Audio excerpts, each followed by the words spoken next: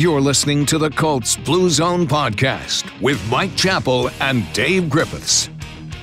Inside the Fox 59 CBS 4 podcast studio, welcome to the Colts Blue Zone Podcast. Alongside Mike Chappell and Matt Adams, I'm Dave Griffiths. Appreciate you joining us for another issue of Dave was right about the Indianapolis Colts in Week 1. Boo. Yeah, I know. You can boo me. You keep booing me. Why are you booing me? I'm right. I love that meme. It's one of my favorite memes ever. Where's the cough button? Can you just exactly silence him? Just keep me quiet. No, I'm not. I'm really not trying to sit here and gloat. I'm trying but for to the sit first here, 15 seconds, that's exactly but there what it is, you've but done. I am. But I'm saying. Oh, we've lost Dave's mic. But there are concerns about this Indianapolis Colts team. You've heard it from me throughout the summer. You've heard it from us, and I think that some of them showed in Week 1. Absolutely, they did. And some of the things that we told you would happen for good showed in Week 1 with Anthony Richardson. I said just last week, all of us, to be fair, that there would be great moments and there would be bad moments, and we saw them both in Week 1. You're going to see that for the rest of the year. So buckle up, Colts fans. But what can't happen is 213 yards on the ground. That was the one thing. You can't. That's the foundation of this defense. That surprised the heck out of me, Chap. Absolutely. Same here. Was Same here. stunning that they would give that up to Joe Mixon, who has not averaged more than 4.1 yards per carry since pre-COVID.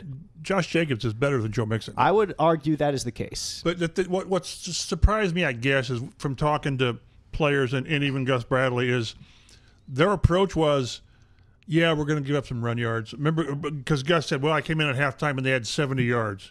And that's okay. Well, that's 140. Yeah, that's not great. So, but their whole thing was they were not going to let Stroud go off for 380, 400.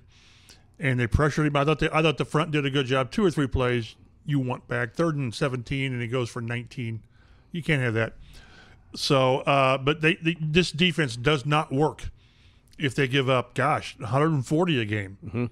So that has to get tightened up real quick. I understand the mindset to not let Stroud go off because he's the reason that you got knocked out of the playoffs last year. Him and Nico Collins, who also is turning into a Colts killer. He had 100 yards again, didn't he? Yes, he did. Yep, had a couple really kept him under important 199 though. Mm-hmm. There you go. 199. Congratulations. But anyway, I was saying it makes sense to try to put it on Joe Mixon. Like if I was a defensive coordinator, I said, well, on one side, the passing game, you have C.J. Stroud, you have Stephon Diggs, you have Nico Collins, you have Tank Dell, and then you have Joe Mixon. Who would you rather? Right. Who would you rather put the game in his hands? Like, well, let's see if Joe Mixon can beat us. And guess what? Joe Mixon could beat you, which is unfortunate that Joe Mixon could. Like when you're trying your best to stop the the pass, right, that you still weren't solid enough to slow down the run enough not to right, give up quite so much. Right. So that's kind of how I come away from it looking at the defense. It was an unfortunate incident. From practice today on Thursday, for the second day in a row, no DeForest Buckner, no Kwity Paye, no Julian Blackmon out there. That's per our Brett Bensley. That's at least at the beginning of practice when media is allowed to view it.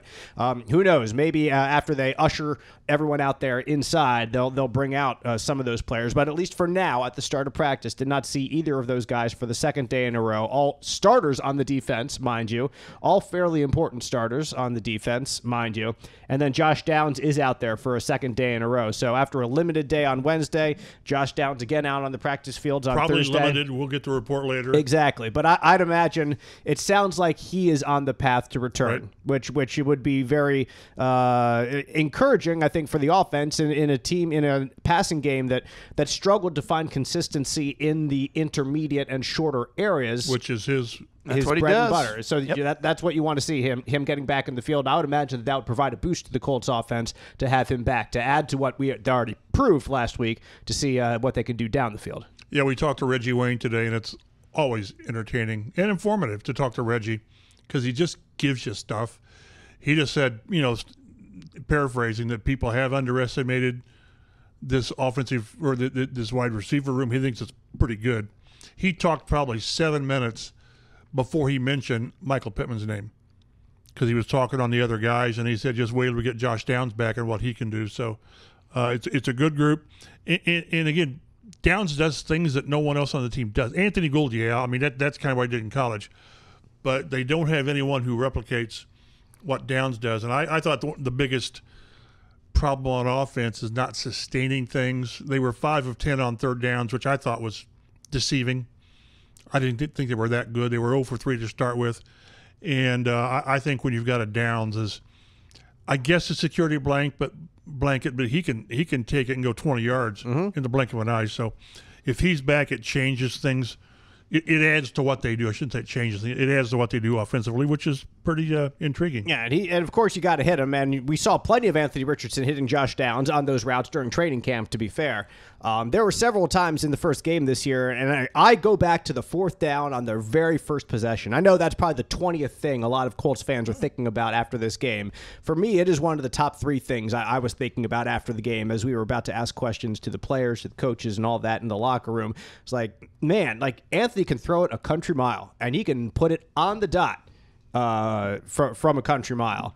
But to be a consistent, good starting NFL quarterback, you've got to be able to hit a throw to an open receiver on a 5-yard comeback route on 4th and 1. So, and it was there. I mean, if he just delivers that ball in the area code, that's a first down for the Colts. And also that the play call was something that was puzzling too, because the Colts have talked up all offseason how they have the best run game in the league. They have Jonathan Taylor. They have Anthony Richardson. It's going to be impossible to stop these guys. They have an offensive line that like 4 of the guys make $20 million or more or something like that, or at least 3 of them do, right. And the other one is very much well on his way. So you don't even have run action on that play on 4th and 1. It's not even a play fake to Taylor. It's not even the option to give Anthony Richardson a scramble rollout. And hey, if there's 1 yard there, just go ahead and dive for the first down. Getting too cute, maybe.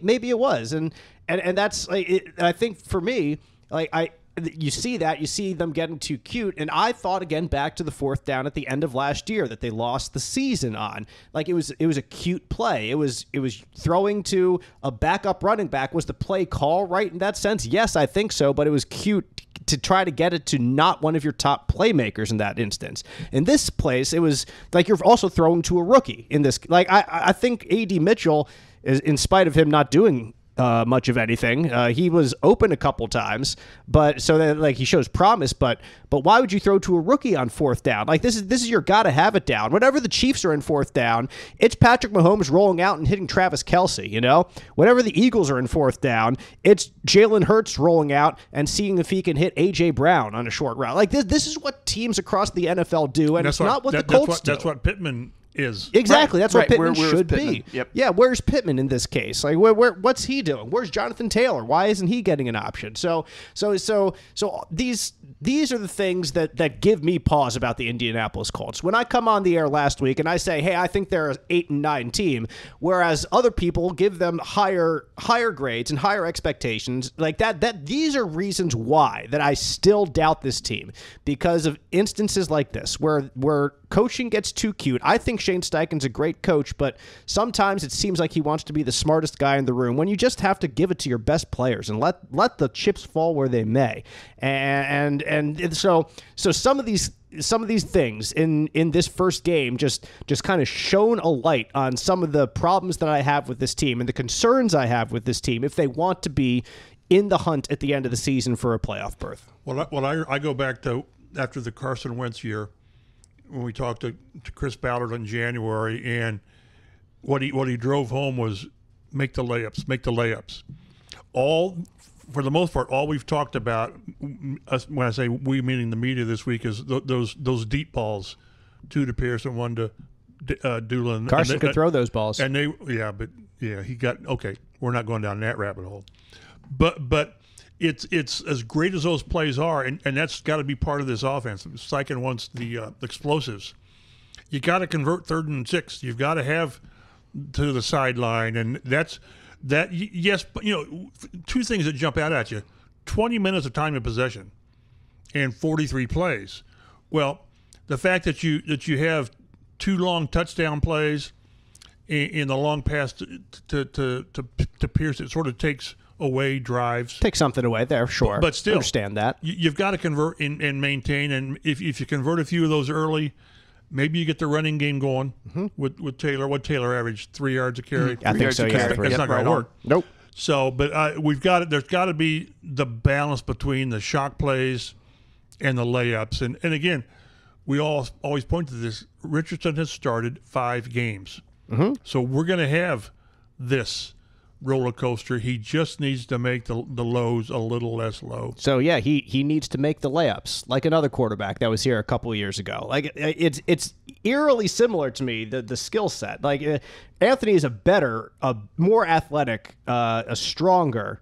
Like he reminds me of Wentz when Wentz was early in his career in Philly, and he was the MVP caliber player that got the Eagles the number one overall seed in the NFC, and eventually Nick Foles brought them to the Super Bowl.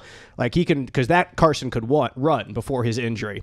Like this Richardson is certainly more dynamic than Carson ever was. Don't get me wrong. I'm not saying that they're on the exact same level, but there are similarities between their games, which makes some sense because I mean when Chris Ballard first agreed to sign Carson and bring him in here, like these are qualities that he has, and Anthony Richardson has these qualities and the potential to increase them even more so. So that's the kind of quarterback that Ballard likes, is guys with traits that can chuck it deep. And Dan, you just need to work on it. You need to work on those short routes. And with the rookie out there, we saw that in preseason, that the erratic. Yes, exactly. On finesse passes or whatever. And I anticipate at the end of this year, Richardson's going to be a better player than he is now, no doubt about it. Which should encourage Colts fans that if they are in the hunt for the playoffs at the end of the season, like I think you should really be like, if they have a good shot, if it's not like 15, 20%, you know what I mean? If they have like a 50 to 70% chance of making the playoffs because they have to win a couple games, like I think that should make you feel pretty excited if you're a Colts fan. Because that version of Anthony Richardson should be better than the guy he is right now. And we already saw what he can do right now, which is what few other quarterbacks who have ever played could do. That pass to Pierce in the first half was from stats, from the NFL's Next Gen Stats, the third longest completion in terms of air yardage since they started tracking. 65.3, I think they posted. Yes, that was in 2016 is when they started tracking. Mike Chappell, do you know the two quarterbacks, the two longer plays in terms of air yardage? I heard one of them, and you think, really? Uh-huh. Go ahead, I can't. Well, one is Baker Mayfield. That's not the one. That was number 2. That's the second longest. The number 2, Sam Baker Darnold. Mayfield. It was on not Sam Darnold. That was on a Hail Mary pass, and Donovan Peoples-Jones caught it in the end zone. The number 1 in terms of air yardage since 2016 on a completed pass is former Indianapolis Colts quarterback P.J. Walker. Yeah, okay. Completed the pass. I knew it was one of those that to think, DJ really? Moore with the Carolina Panthers. And I believe that was 2 years ago, because it couldn't have been last year, because Moore was, of course, gone. And the Panthers were, of course, terrible. And I don't know if they gained 68 yards all season last year, the Carolina Panthers. Not sure they're going to get there this year. Yeah, it certainly doesn't look like it. When we were talking to Reggie, it was brought up that somebody said, have you ever been in a game and seen a pass like that? He said, Peyton couldn't throw it that far.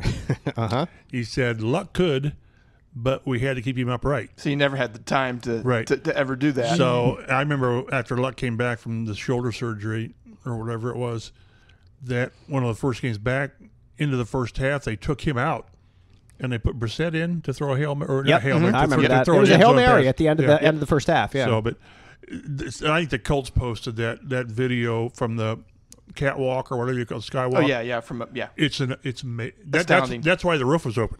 Yeah. To give the ball so we wouldn't skim off the top of it. But I thought, as great as that play was, and it was, I thought the one to Doolin was unbelievable. The window for that so tight. Oh, it was like 2 inches. Yeah. The linebacker had to think he was going to knock it down. Mm-hmm. So, but that, again, we've seen, I don't know if we've seen those passes in training camp that he did, but you got to hit a few layups because this offense needs to stay on the field. It needs to get Jonathan Taylor involved. But from all the research I had, the Colts put out that the 3 50-yard completions were the most since 2000. That's as far back as the stat group has. I've got stuff because I'm a squirrel and I put things away. I think it's the most since they've been in Indy. And Peyton never had one, obviously. Right. And Pierce having 2. He's one of only 3 players to have 2 50-yarders in a game. Mm-hmm. You know who they are? Did you read? Did you read your media packet? I did not read my media packet. Who are the others? Marvin Harrison, twice. Syracuse University. And one more in 2011. And I believe Curtis Painter was throwing it. Wow, really? Pierre Garçon. Garçon. Oh, yeah. Had like an 87 and a 70-something. It was unbelievable. So, but it just shows you that they're not going to get 3 50-yarders. Not that's not feasible. Right. Like it just doesn't for happen. an entire season. I was looking this up about teams and how many 50-yarders. Like the NFL.com is 40+ yards. That's what the stat they show. And the top teams over the past couple years are like 20 to 22 in terms of how many plays they have of 40+ yards on offense. Tua led the league last year with 7 50-yarders. So it's, but again, and again, the jump ball to Pierce, he's gonna win that 70% of the time. I mean, he's that good. But you want, like with Doolin, go back and look at how they designed that play. He comes from the left side of the formation in motion, and then he works back across the field.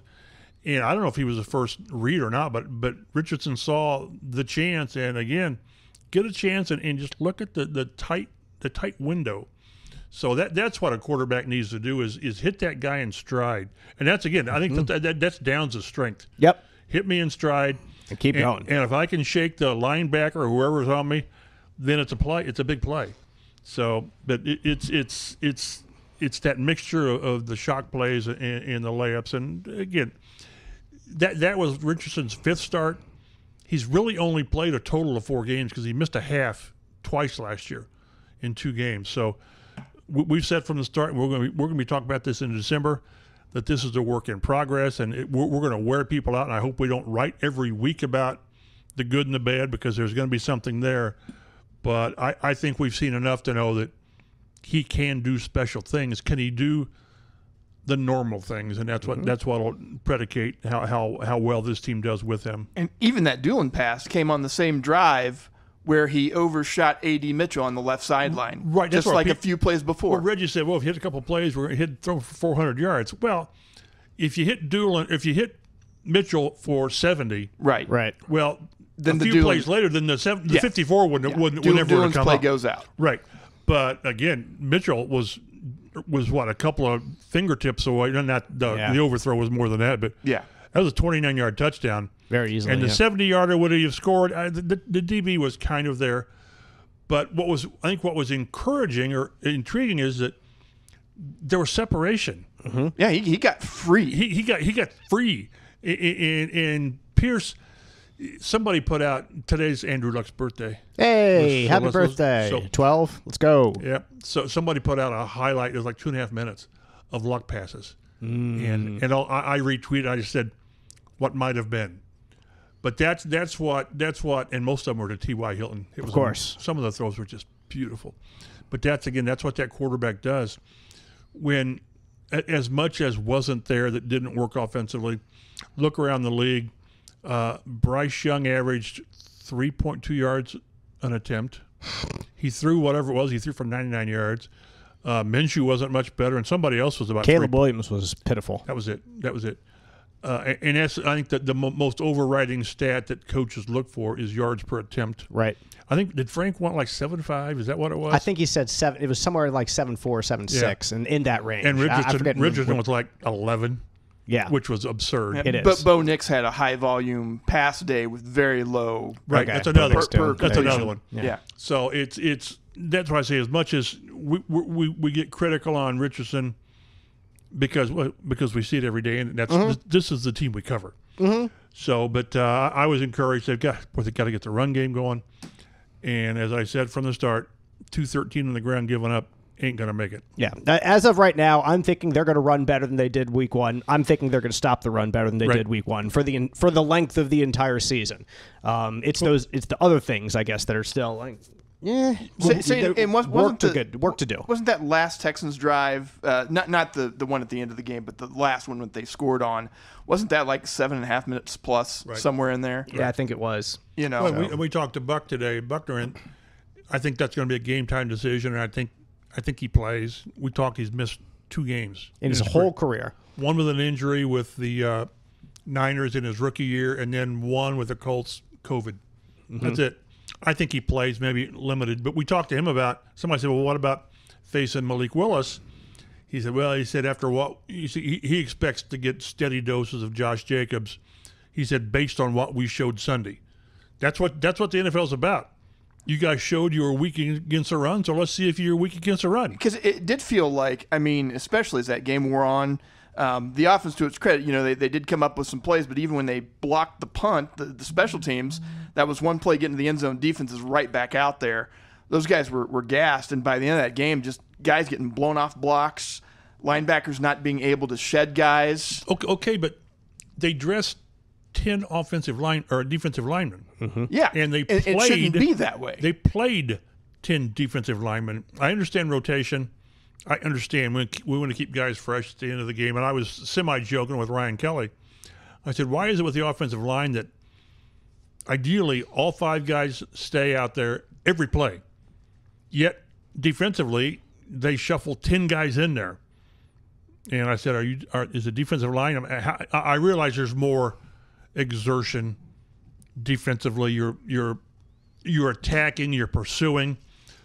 And I asked Gus Bradley that Monday, I said, at what point does the rotation work against you? Because you've got frontline players for a reason. There's a reason your top 6 guys are your top 6 guys and your last 4 are not. Right. So I just think now it'll be different this week with Buck. I think he's going to pitch count. I think they limit him. But and Kwity Paye is not practicing. Right. I don't know what his injury was. I can't remember what it was. A hamstring. I had read hamstring. Okay. And Blackman is a shoulder. Don't know which shoulder, but shoulder is what they had listed in the report. I'm sure you've got this on from this carrying list. the secondary. I'm sure you've got this on the list, and I'm sorry. That's okay. You can jump. That's what we do. So they lose Juju Brents to knee surgery. In a game that he finished, and also when asked about injuries after the game, not even mentioned. Well, people talk. I did admit a couple guys talked to him in the locker room, and he looked fine, moving fine. And yep. I'm sure he went home, and the knee didn't feel quite right. Something swelled up or something. It happens. It's just it's bizarre. Right. That's all. And then to do the MRI and surgery, I was told that there was hope before surgery that, and I don't know what the surgery showed, but that he could come back maybe in mid-December.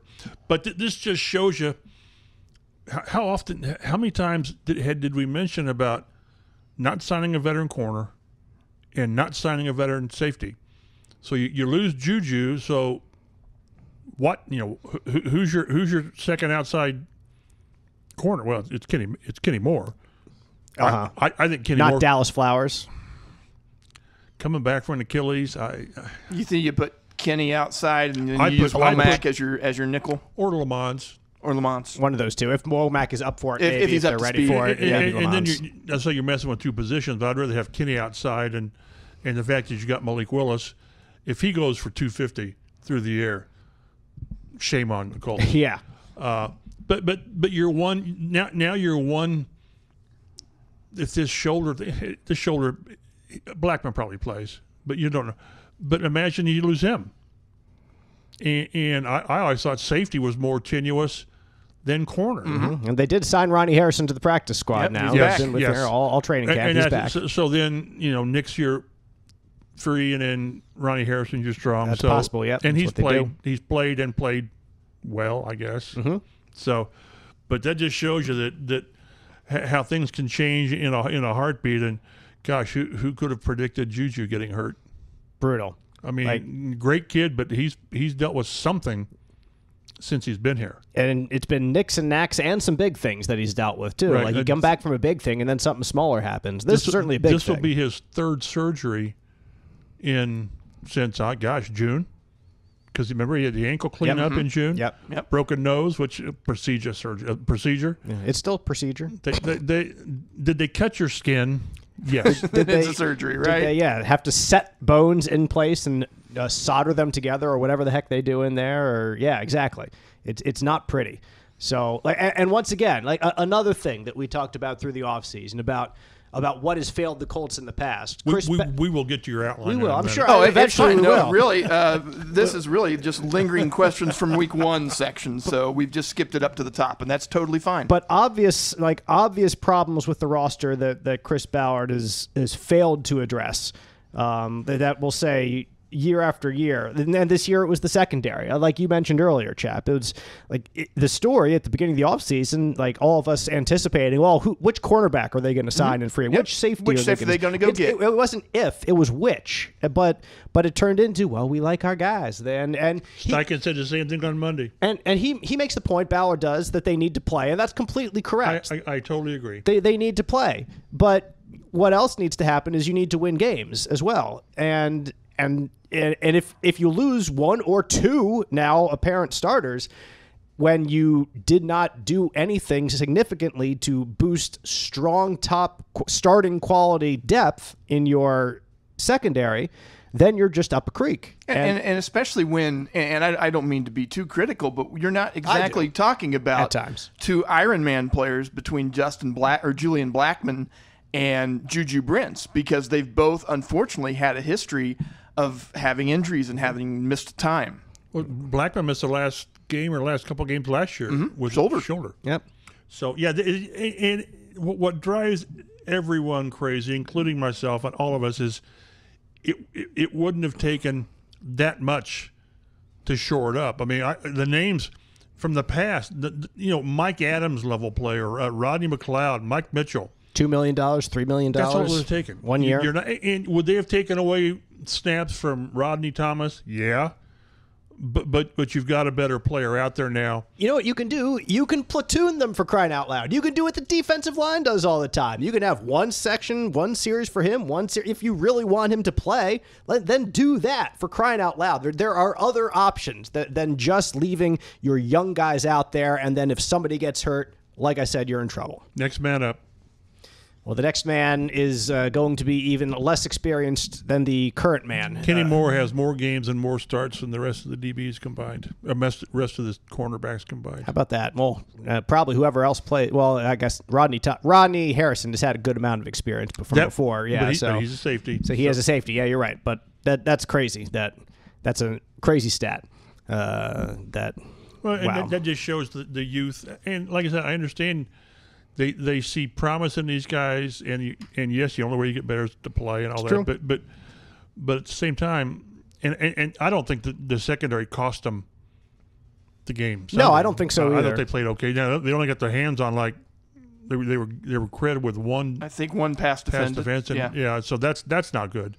But the pass rush was better, so we'll see. Like I was fine with the secondary. I think that there were some plays here and there that were questionable, but overall, I thought that's what you could ask for from this secondary against that team. The third and 9 was it to Collins? Yeah, on the sideline at the end of the game. Jones had was great coverage. Good coverage. That's the perfect example of there's no defense for the perfect pass, because it was right there. Mm-hmm. But I don't know. Yeah, Collins got his. What was that? 3rd and 11. They got like 12 yards on it. They got one more than they needed. And it was just, there was not much of a window there. The ball was there, and then Collins made an incredible catch because he had to get a knee down in order to stay in bounds and get that. Because when I first saw it, first blush, I'm like, that ball's too far outside. There's no way he got that in bounds. Right. And then of course, oh yeah, okay, he did, down. And it was just a tremendous throw.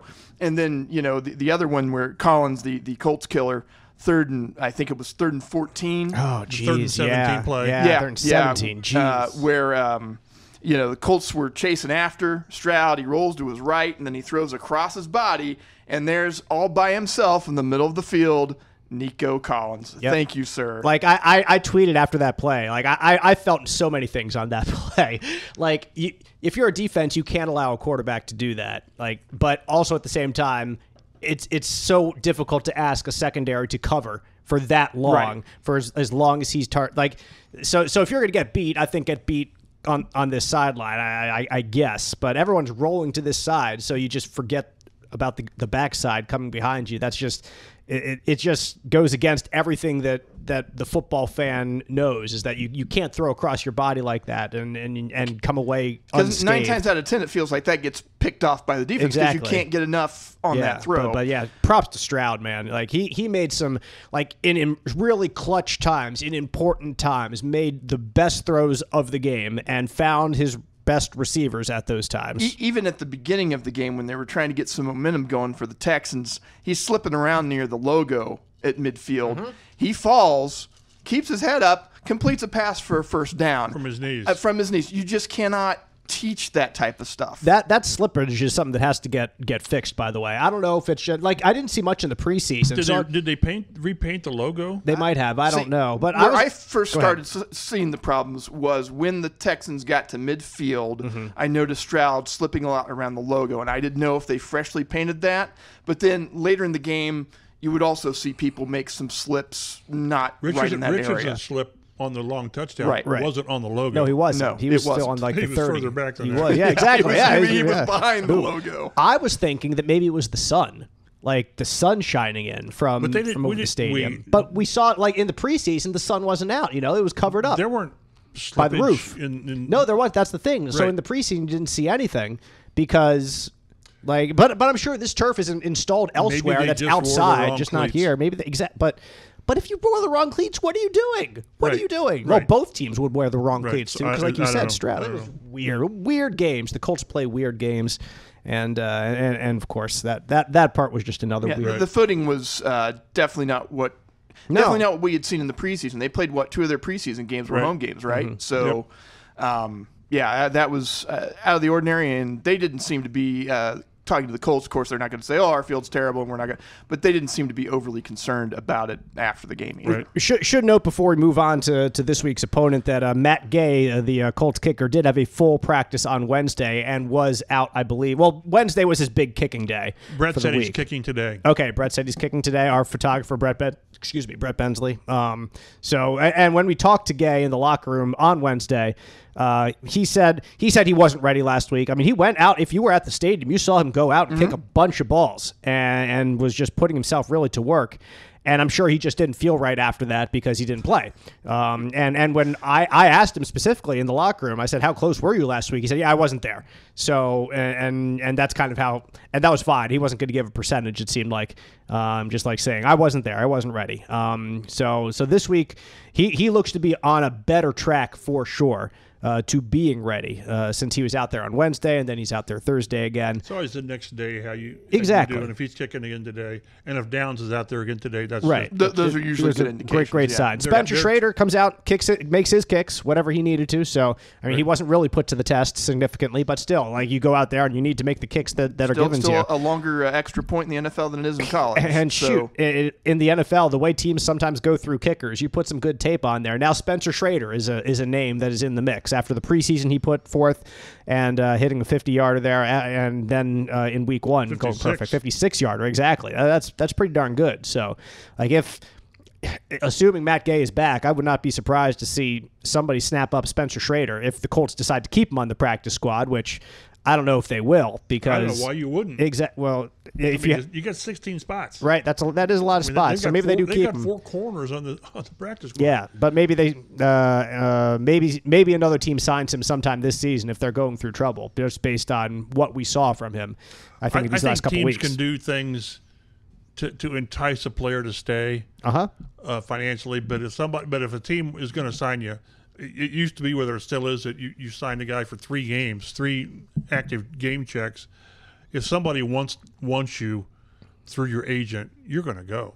You would think so, because you're going to be that team's kicker right away. So, yeah. But no, it's there's only 32 jobs in the world. That's right. And if you have your opportunity to get one, you get one. Yeah. Yep. Even if it's with a crappy team or whatever, you do it because you just never know. Yeah, and that paycheck's way better game check than it is on 2.5 times better. Yeah, I can understand a defensive end or a linebacker liking the team he's at, and if he's going somewhere that he doesn't like or doesn't like the coach or has a bad experience, like I can understand you being able to talk that guy into staying. But a kicker, I don't think you can talk him into staying if somebody's signing him to be a kicker somewhere. I'd like to see a couple of games from the Colts, a couple of games of Matt Gay kicking and with no issues. And staying healthy. And keeping that hernia surgery intact inside and not re-tearing 2.5 weeks. End of August. Something along those lines. Like I'm not going to lie, I was shocked to see the pregame footage or reporting of Matt Gay out there kicking before the game. I didn't think he was going to play. There were some people that were suggesting, well, we hadn't seen Spencer Schrader yet, but I didn't think he was going to play. But I was still like, this dude's 2 weeks, maybe less than 2 weeks out of surgery, and you're talking about a tear, either of the groin or of the abdomen. I could not believe with a vicious torque right on that area. With what those kickers do with flexibility and all that stuff that they put on their bodies. I couldn't believe that. But tough dude, regardless, Matt Gay. The Indianapolis Colts will take on the Green Bay Packers this week at Lambeau Field in the very not frozen tundra up north in Wisconsin. So it looks like 80 degrees. Say low to mid 80s for the weekend. Perhaps a little rain, however, so you're going to have to deal with that nevertheless. It's a 1:00 kickoff broadcast if you're in Central Indiana on Fox 59, taking on an NFC opponent there. The Packers lost their season opener to the Eagles in Brazil, 34-29. That was a heck of a game on a slippery field. It was. Yeah, also they had a lot slippery of field. problems They did. on that That's turf. a soccer field down there, and it just wasn't up to snuff. Pitch, right? The pitch, yes, pitch, the absolutely. pitch down there in Brazil. Thank you, chap. All other NFC North teams won, so the Packers are playing a bit of catch up there. As opposed to the Colts, everybody else in the. Say the Texans the only team that won as last I week. said, the Colts are tied for second. That's okay. Yeah, you're not too far behind.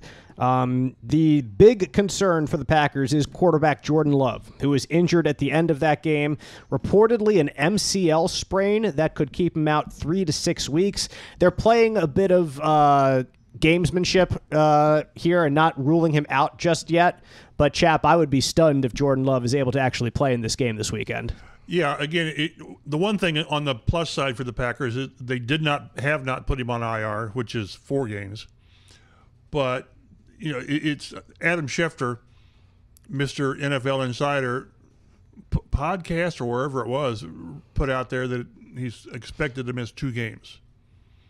And it's not that Adam Schefter's a doctor; it's just that he shares the same agent with Jordan Love. Aha! So, there you go. So Little inside dish, huh? So it's gonna be Malik Willis, and as I said, if this defense allows him to do something, he started 3 games. Well, the 3rd-round pick of the Titans in 22. I think it was 2 years ago. Yep, 2022. 3 starts and 48%, 50% completions, no touchdowns, 3 interceptions. The quarterback rating is like 38. So this is one where they cannot allow Malik Willis to have his breakout game. And we have seen this before with some of the backups. Right. So Matt talks like a veteran Colts fan over there with his experience. So again, this is one where if you're the defense, it's gonna be difficult if you're missing those 3. I don't think all 3 of those guys miss the game. I really don't. We'll have a much better idea with the Friday participation report. Right. But even if they are, doggone, this guy has done very little in his career. The Titans, what did they ship him for? A 7th? After just completely giving up on a 3rd-round pick. They just gave him away. It's like, now we're good. Right. And he's only been with the team for like 2 weeks. They traded in August. Yeah, late August. And so they really, I don't think there's another quarterback on the active roster. I think there is one on the practice squad. Sean Clifford, I believe, is on the practice squad. Oh, I forgot him. Yeah. Sean Clifford. Okay. He was the guy who actually, ironically, supplanted Will Levis at Penn State. Oh, really? Who is now the starting quarterback of the Titans, who was ahead of Malik Willis, of course, who is now traded to the Green Bay Packers, who is ahead of Sean Clifford. They're going to run Josh Jacobs, and I think he's got a pretty good backup. I've been too Colts focused. Mm-hmm. They're going to run the ball. And 35 times. And then they're going to run the ball. Right. And then, get this, they're going to run the ball again. Yeah. That's why, again, the Colts had this defensive plan to give up whatever. They were going to be just fine giving up 150 yards. They were. Mm-hmm. But you can't. They've got to keep. I say I'm not going to be so concerned with the total that Green Bay has. They're going to rush for 120 yards because they're going to run the ball 40 times. Right. It's going to be yards per attempt. And don't let a quarterback who has done very little so far do anything. This is a get well game. Yeah. And I'm always guilty of looking ahead, but after this game with Malik Willis, you've got the Bears at home with Caleb Williams, and he had a inefficient game. Mm-hmm. Is that that's a good way to That's put a it? nice way to put it. Yeah. No offensive touchdowns, I don't think. No offensive touchdowns. For the Bears. Block punt and a pick 6, and then who was it? Pittsburgh. With Justin Fields or Russell Williams. Or maybe Russell. Russell Wilson. And neither one scares you. None of them scares you. No, Neither so of them. this is a September to get well, but it starts with Green Bay, and we can get into it a little bit about the Lambeau Field is a bucket list game, a bucket list location, and you've got to get through the initial. I don't think these players get in all. Maybe these young players don't really know the history. They probably don't of Lambeau. And we were talking to whoever it was, Zaire Franklin, who he finally admitted he's not played at Lambeau Field, but he's going to. I said that doesn't count. Chapin was having a knockdown drag out with Zaire in the locker room. Because yesterday Zaire said, I told Joe Flacco I played in every stadium. Well, no, you haven't. You're gonna play in Lambeau. But one of them said, what's cool is you walk out and you look at the Ring of Honor in the Packers, and their Ring of Honor's probably got 30 guys. They could go around and stadium. They're Hall of Fame guys, the Bart Stars and all these guys. So you've got to get past the initial, holy crap, this is Lambeau. But maybe the young players that have played in all these major games and championships, they don't really get caught up in that. It's possible. I did like Jonathan Taylor saying he might try a Lambeau Leap if he scores, because he, of course, played at Wisconsin. True. So I'm sure there are going to be a lot of Badger fans who, of course, hope Alec Pierce has a bunch of family because he's a Wisconsin guy. Yep, his dad is from Milwaukee, right. And he grew up in Illinois. But again, talking to him in the locker room today, he made sure to say that there were plenty of Packers fans like alongside him in Illinois, which you would think is Bears country, but there's a fair share. So what happens when an opposing player does a Lambeau Leap and it's they usually Packers? Get pushed off, you or they get stuff dumped on them. Say beer dumped on them. Exactly, that's usually what happens. But it's Jonathan Taylor, man. Like you're Wisconsin fans. True. You might get a pass, right? He might get a pass, and also if they feel good, if Wisconsin beats Alabama the day before, that's going to be it's going to be a massive weekend in Wisconsin for football fans. I mean, Wisconsin Alabama on Saturday, Packers Colts the home opener on Sunday. Packers have not lost a home opener in 11 years in a row. I think I saw that this will be the first time in like 91 games, second time in 91 games they started a backup quarterback. I was going to say, I'm sure for all those 11 games, either Jordan Love or Aaron Rodgers was the starting quarterback. So, and the last backup quarterback to start a game was Jordan Love. There you go. When Aaron Rodgers missed a game with COVID. Uh-huh. And they lost. But they did. You just, if you're a good team, you don't lose to ineffective backup quarterbacks. There was a lot of hand-wringing after that game, too, wasn't there? When Jordan Love came in, they're like, what have we done? This guy's not going to be very good. He looked okay. Give him some time. Good, yeah. Last year as a starter, and then in his first game, the Packers looked fairly good on offense. They gained more than 400 yards, I'm pretty sure. Or they gained a lot. Their defense gave up more than 400 yards, too. There was a lot of offense in this game. They had 410. The Packers did. And they proved that they can run the ball, too. They had 21 carries for 163 yards. They averaged 7.8 yards per rush. Can't do that. No. Just can't do that. Exactly. And they I'm sure in that locker room, they're licking their chops at what they saw. But here's the deal. Like you said, like the Colts' strategy in that game was different. It was not to let C.J. Stroud beat them. I'm sure the defensive line was playing a different game. They were playing either wider or more separate to try to delete or rushing lanes or escape lanes for Stroud. There's no way that the Packers are going to get the same looks that the Colts gave the Texans in the run game. It was defend the run on the way to the passer. Right. Well, that has to be different. That is going to be different in this week. So that's something I think the Colts fans can look at and be encouraged by. This is not something that you definitely are going to see again. This is something that should be fixed. It should be different. I think the Packers, like you said, are still going to run for a fair amount of yards because they have to.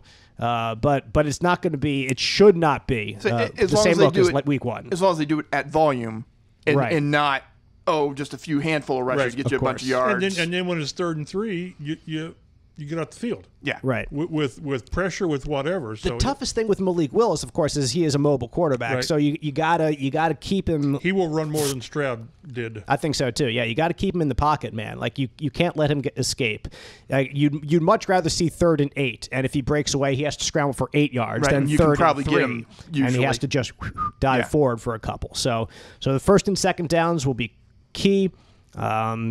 Important plays, important downs will be key. The Packers defense looked like it was really opportunistic against the Eagles. They forced 3 turnovers there in that game. So they have the playmakers there on the defensive side of the ball to be to be dangerous to the Colts. So again, on that side, like, you can't. That's another thing that you can't do. A, you're on the road. You can't give the home team momentum like that, and B, you can't give a backup quarterback a short field. Right. These are basic things like in the NFL, like turnovers and points in the red zone, stuff that if you win, or third down conversions, that you point to these important stats. If you win those, you usually win the game. But I mean, that's doubly so with a backup quarterback in the game. Yeah, again, you want to make the if you want to call it the weak link, you want to make that guy beat you. Just why you don't want, in the past, you don't want a Devontae Adams or Nico Collins beat you, which the Colts couldn't keep Collins from doing last year. But when you've got a decided advantage, take advantage of it. When is the last time the Colts, of course they don't go to Lambeau a lot, have been on the road and been a 3-point favorite? They're 3 or 3.5 point favorite. They did win 5 road games last year. They were actually a really good road team, to be fair. I have to go back and see how many times they were favored. Exactly. I don't know if they ever were. But that it just shows you the emphasis that the odds makers, who are good at what they do, it's why they keep building casinos. Yep, and it's why the current casinos have gold-plated ceilings. Right, is because they know what they're doing, and this is all based. What would the spread be if Jordan Love was healthy? 4? I think they were plus. I think they were favored by 4. Yeah, to open. That's before a full touchdown difference. That's a touchdown difference. Big. That's massive in college and NFL. It's all based on the quarterback, and that's why I say make this guy beat you, and if he does, shame on you. Mm-hmm. The Colts last played at Lambeau Field in 2016 when Frank Gore scored a pair of touchdowns and the opening kickoff was returned for a score. That was, of course, Todman. Famous Colt Jordan Todman bringing it down. There's a name I've not heard in a long time. 99 yards back to the house, and Andrew Luck and Aaron Rodgers squared off in that one. If you remember the 2020 game, it was a really good one, an overtime winner by Rodrigo Blankenship. It was like 34-31, I believe, was the final score. It was a fun game, man. Yes. Of course, being in 2020, everybody tries to just block everything out from that year. I understand. Was there an interception in the fourth quarter or overtime of Rodgers that set up to win either the field goal to send it in overtime? I remember that, but I don't remember who got it or anything. I'll leave that to you. So I'm guys. pretty sure the Packers tied it up in regulation. So if that must have been overtime. Okay. First Colts-Packers game without Peyton Manning or Aaron Rodgers since 1997. That's pretty cool. That's pretty crazy, isn't it, though? And that 97 game, we were just talking about this with J.J. Stankovitz in the Colts media room today, chap. I'd forgotten it. Well, now you remember. 1997 game, Yes. The Indianapolis Colts sent out Paul Justin, and the 0-10 Colts got the win over Brett Favre's reigning champion Packers at the RCA Dome. It was a last-second kick from Kerry Blanchard. That's a good pull there, Matt, from the archives. And okay, this is a silly story. Go ahead. We love silly stories. I was about 17 when that happened, and I had told my dad wanted me. Our church was doing a Christmas choir.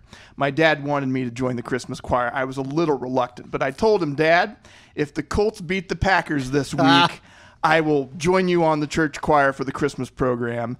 And of course, there it is. The Colts now 1-10. Kerry Blanchard wins the game for him, and Dad and I were in the Christmas choir. And Matt is up singing the Hallelujah chorus on stage there. Handel's Messiah there. Is there a video?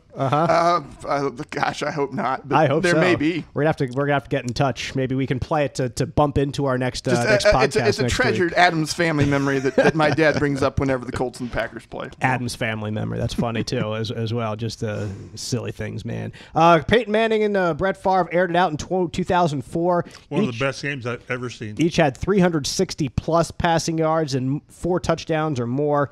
2012 was the Chuck Strong game, of course, and we've done this. I've done this story before for some of our Blue Zone coverage. That's pregame shows on 11:30 a.m. in Central Indiana, broadcast on CBS4, and a couple of the other markets around us too.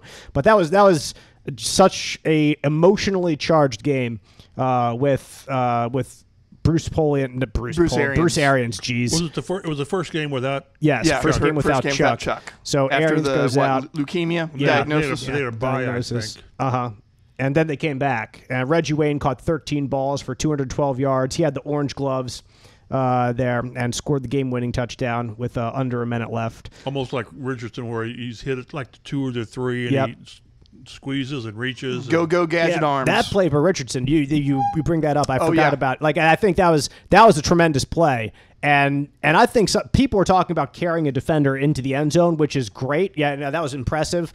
To me, like, he did something just as impressive beforehand, as he was kind of stumbling, but he was still able to juke Azeez Al-Shaair out of his shoes. Like, he dove for Richardson and got nothing but air.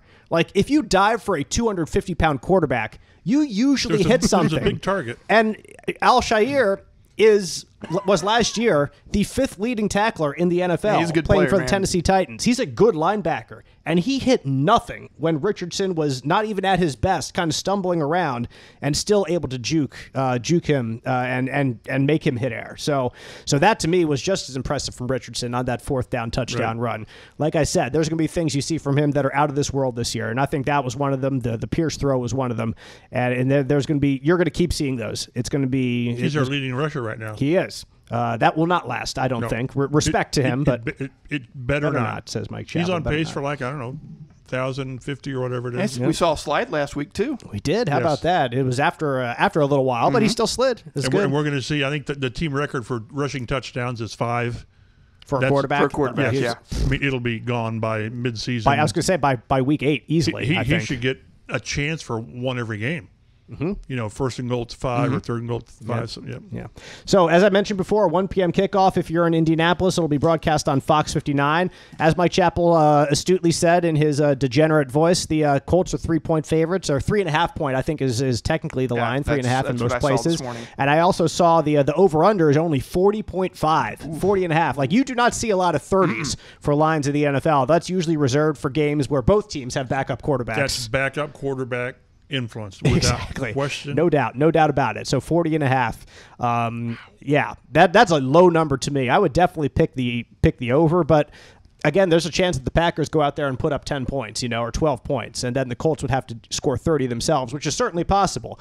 But anyway, that's why, because I mean, you have Malik Willis starting, and Vegas is saying, we don't trust him all that much out there. So anyway. It's another reason you take care of the football. Turnovers don't give an offensive challenged team. Exactly. Like you said, a short field. Mm-hmm. So yeah. And the Packers last week, they did force 3 turnovers, and they still lost that game. Right. I think they were -2 or +2 in turnovers. I think they had 1 turnover. So last week, my prediction was 31-27, and the Texans ended up winning 29-27. So I was 2 all points off. So you missed it. I was 2 points off last week. So I honor myself by going last this time as we give our projections. So Chap, why don't you go first? Matt, you'll go second, and I'll bring us to the finish here as we get set for this Colts-Packers game this weekend. Well, I'll stay Homer on the Homer train. 27-20. Again, this is the one. I don't care if it's pretty or not. I want to see the offense kind of show more than the boom plays. I think they will, but they need to get back to where they're averaging 5 yards a carry. They're converting and they're staying on the field and having the ball more than 43 times in 20 minutes. So I think they get well. The defensive injuries give me pause, but doggone, the quarterback, Malik Willis, has done nothing of substance other than be traded by the team that took him. So this is where you start feeling good better about yourself. 27-20 Colts. Matt, what do you think? I will retain some horseshoe optimism until about week 5. So I'll go ahead and go with Colts here. Let's say 27-17. Okay, I'm also going to pick the Colts. I like 23-17. So it'll be right around 40 points, just to hit that number right there. But I think the Colts have a really good chance of winning this game. And there's a reason that you could actually predict that they're going to snap the Green Bay win streak in their home opener, because Aaron Rodgers is not playing and Jordan Love's not playing. It's 11 straight. It's the longest in franchise history. That's pretty good. And the next longest active streak in the NFL is 3. How about that? So, but like I said, get past. Hopefully these young players, they don't know anything about Lambeau. They don't care about Lambeau. Maybe the older player, Ryan Kelly, those guys know. DeForest Buckner, they talk high about it. Jonathan Taylor, it means something. A lot of these guys, they've played in big time stadiums. So get past that and then take care of business and come home. So it'd be a different story, obviously, if Jordan Love's in the lineup. 100%. But you've got the backup. You've got your chance to get 1-1, get yourself back at 500.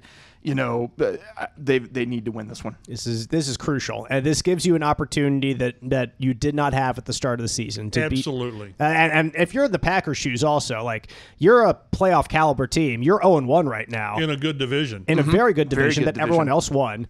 And like you need a win, like, and you're thrilled to be at home, but man, you're with the backup quarterback, you're certainly up against it. But they might be in the toughest position of any team with playoff aspirations before the season right now, being 0-1, having a backup quarterback for at least the next 2 weeks. And that's optimistic. Exactly. That is 2 games. That is optimistic. So they're going to be like a wounded animal themselves. So they're going to play tough, really tough. And I think that run game is going to be tough. But I do think the Colts are able to get this one on the road. Return to Indianapolis 1-1 and maybe set themselves up for some success over the rest of September. We will find out. But anyway, you can read all Mike Chappell's work online, fox59.com, cbs4indy.com. You can follow us all on Twitter at Colts Blue Zone. Also individually, Mike is at mchappell51. Matt is at Statomatti. I'm at DaveG_sports. We appreciate you listening, and we'll see you next week on the Colts Blue Zone podcast.